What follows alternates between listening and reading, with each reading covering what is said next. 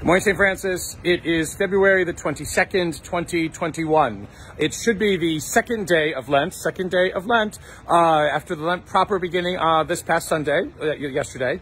But it is actually the feast of the chair of the Apostle Peter. It is one of three feast solemnities that kind of preempt the Lenten celebration. So we get into the first full week of Lent, and all of a sudden we can't celebrate the first day of Lent or the second day of Lent because we have to look at the chair of Peter. Before I get to that, just coming to you from our chapel out here on this it's a little chilly morning, but it's supposed to get a little bit warmer today. So just standing out here.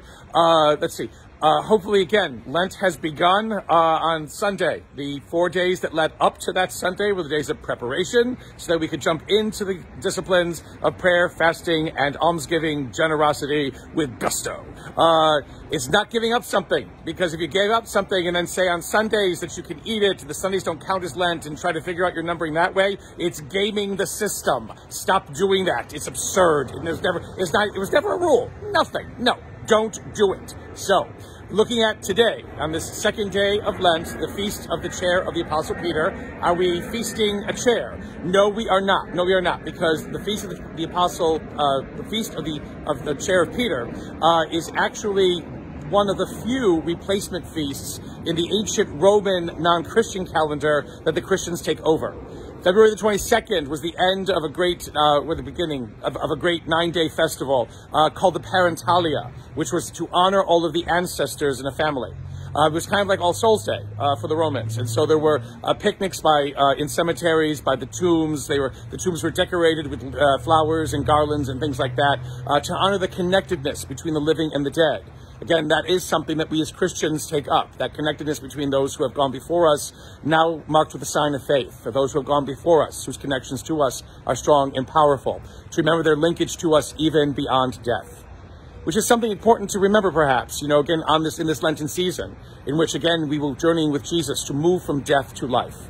That there is nothing that death can ever prohibit or stop or impede or place an obstacle between in our relationships with each other.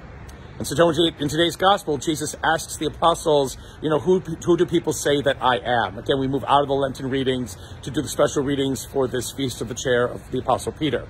The thing about it with Peter being made Pope and keys and things like that, most scripture scholars will say that was a later addition to kind of prove in some way Peter's, ascendancy and his leadership and what have you, which may have been questionable to begin with. So the fact that Jesus talks about that question, or gives that question, who do people say that I am, is a perfect question to be asked during the season of Lent.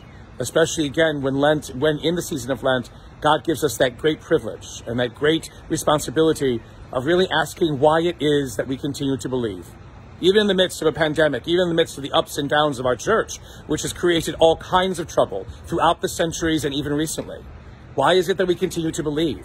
Why is it that we continue to trust that there is a God who loves us, that there is a community of faith that can support us, that there is a future that awaits us? Lent allows us these 40 days to be able to come to a decision once again to believe, and to embrace that belief with all that we are. We know who Jesus is.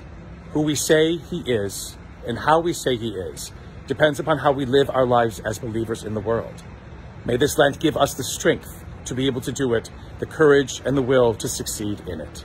May the Lord give you peace.